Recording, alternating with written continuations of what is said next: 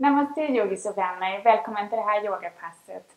Som inte riktigt är ett yogapass utan mer att jag presenterar 5, kanske 6 övningar som kan vara bra att göra för att öka rörligheten i bröstryggen och runt skulderbladen och därmed också sträcka ut framsidan av kroppen.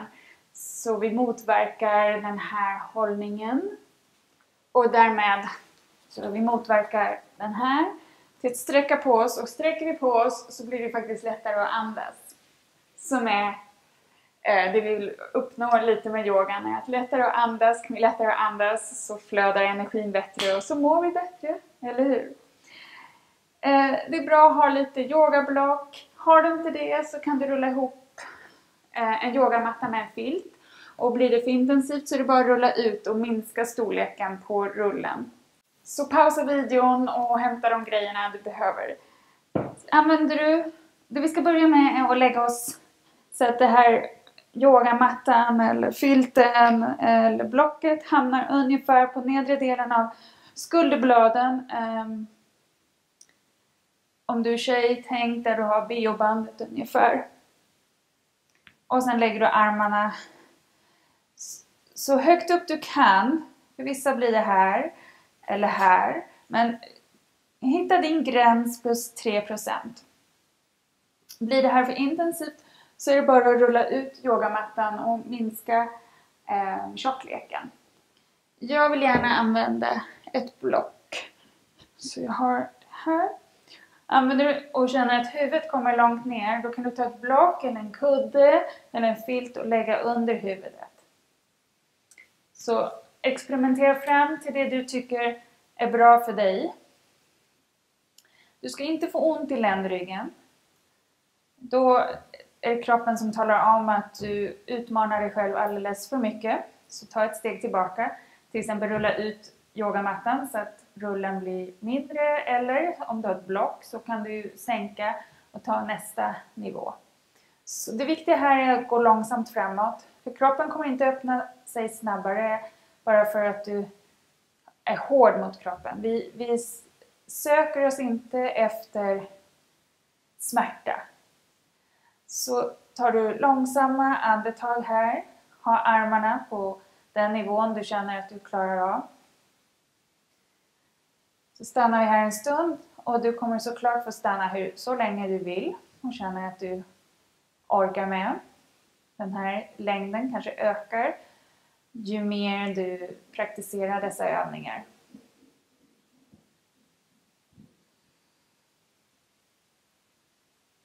Kom ihåg att hålla armarna på din maxnivå plus 3%.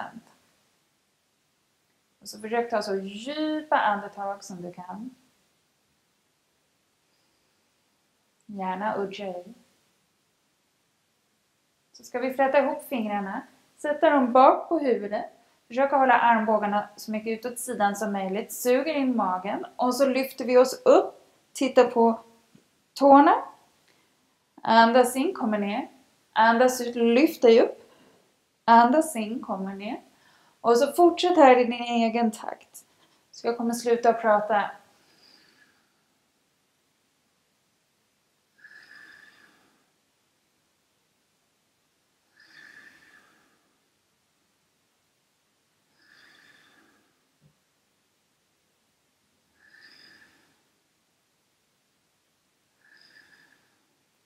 Så gör vi en sista.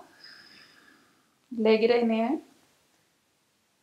Håller om dina armbågar med händerna. Har dem armarna ovanför huvudet. Dra isär armbågarna. De vill åt varsitt håll. Men händerna säger stanna där. Så 2 rörelser här i motsatt riktning. Så rörelsen syns inte men du känner den i armar, armhålor, skulderblad.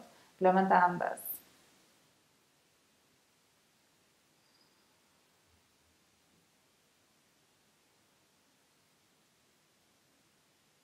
Så byter vi vilken arm som är överst och så fortsätter vi att dra isär armbågarna och håller fast dem med händerna.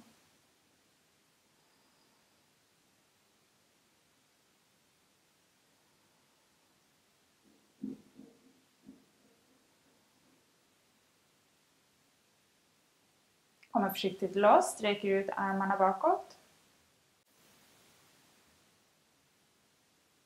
Så kommer du in med händerna. Kommer in med fötterna. Rulla försiktigt av. Försiktigt. Och kommer sen sakta upp till sittande. Och är det som du gör, så vill jag alltid ta ett djupt andetag. För det känns så mycket lättare att andas. Tycker inte du det också? Fint. Nästa övning. Kommer vi på alla 4. Knäna höftbrett isär, händerna nedanför axlarna. Så får vi in en rörelse nu bara runt skulderbladen. Så sjunk ihop mellan skulderbladen, dra ihop dem. Tänk att du håller en sedel som du inte får tappa i blåsten. Och sen pressar du händerna i mattan så att du kan dra isär skulderbladen allt vad du kan. Så rörelsen är bara i skulderbladen här, inte så mycket i ländryggen. Och dra isär. Och kommer ner. En gång till.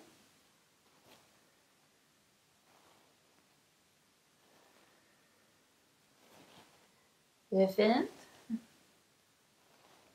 Sista gången vi går ihop, dra ihop, kläm ihop och dra isär. Perfekt. Nästa övning. Så stannar vi här. Se till att rumpan är kvar ovanför knäna. Kommer så långt fram du kan med händerna.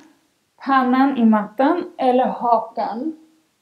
Och så utmanar du precis där du är. Så gå inte längre än att du känner att det känns okej. Så jag började med pannan och höll den där lång tid innan jag kunde få hakan i.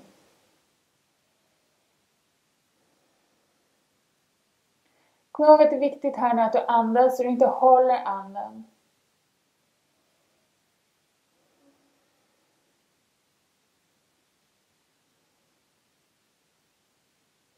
Andas in, kommer upp. Och bra. Nu behöver du en vägg. Vi ska placera ena foten mot väggen så här. Och sen tar vi knät nedanför höften. Samma hand som detta benet är framför. Så ska vi röra oss här. Och jag vill att du... inte så bra. Jag vill att du pressar foten ner i golvet och in i väggen. Så att vi försöker hålla det här benet så stilla som möjligt. För vi försöker få rörelsen igen i bröstryggen och inte i ländryggen. Så vi andas in, armen kommer upp. Andas ut, trä igenom. Spänn det benet, andas in, armen kommer upp, titta gärna upp. Trä igenom. Andas in. Andas ut. Andas in.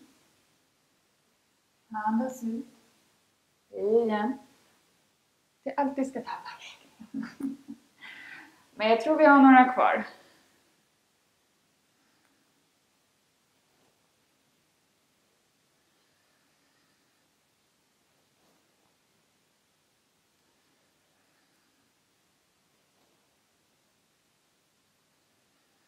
Vi gör en sista nu. Andas in. Och trä igenom. Låt armen komma upp. Och ner. Så. Jag vill inte stå med ryggen mot er. Och jag har ingen bra vägg på den sidan. Så jag sträcker bara ut mitt ben här. Men du kan ju faktiskt vända dig om du inte har någon bra vägg på andra sidan. Så repeterar vi övningen här. Försök aktivera det här benet. Så andas vi in, armen kommer upp. Andas ut, trä igenom. Igen.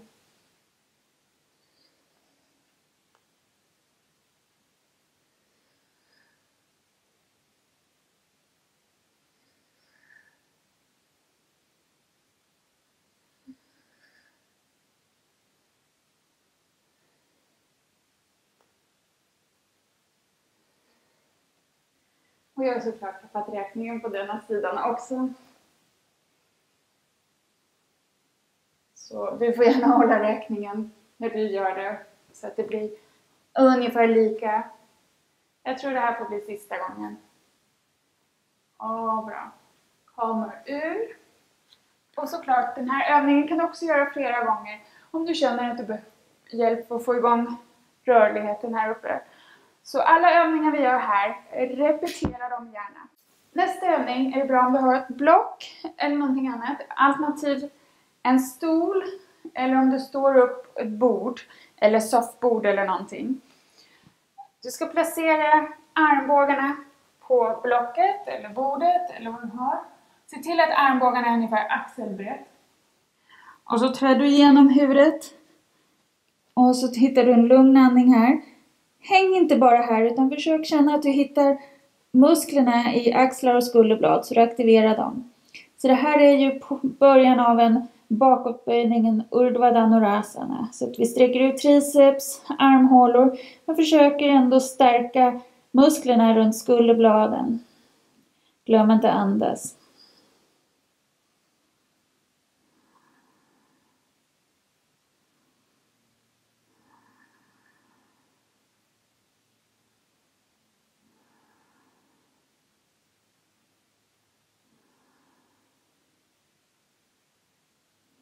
Andas in, kom upp. Andas ut. Den här så gör jag också, eller jag tycker alla övningar vi gör är väldigt sköna. Så har vi en kvar och då behöver vi väggen. Igen.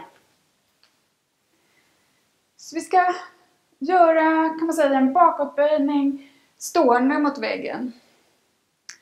Så du sätter i handen med fingrarna uppåt, den andra armen sveper du över. Samtidigt som du sveper över roterar du den första handen så fingrarna börjar peka neråt. Sätter den andra handen så den pekar neråt. Släpper den första och roterar andra handens fingrar uppåt. Så att det blir en rotationsövning i axlar och skulderblad. Så igen, fingrarna uppåt, den andra. Och så roterar vi och roterar. Och kommer fram. Bra. Igen, fingrarna uppåt. Roterar så de pekar neråt. Andra handen, fingrarna neråt och rotera fingrarna uppåt. Bra, igen.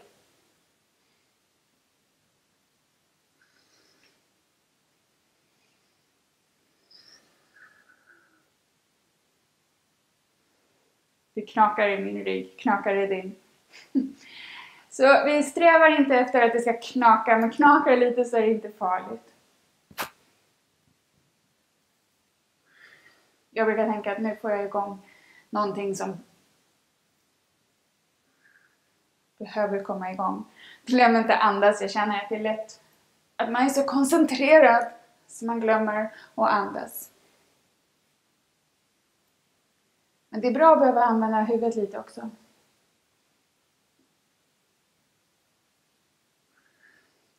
Så den här övningen ger också styrka. Sista gången.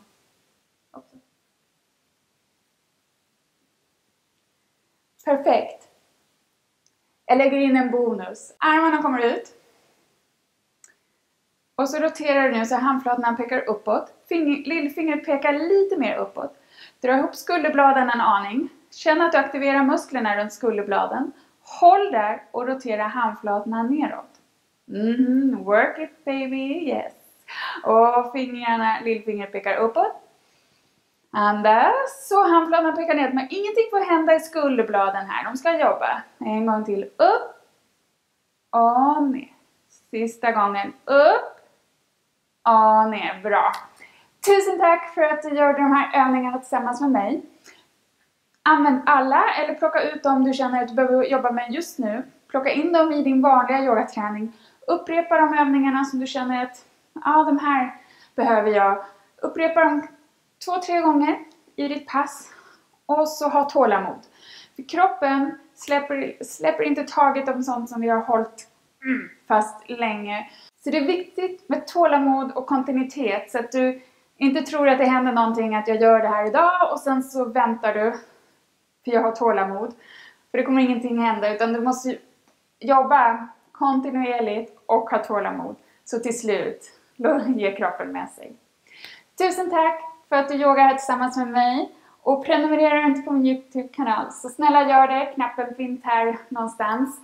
Så missar du ingen av mina nya videos. En ny video varje tisdag. Må så gott, ta hand om dig. Hejdå!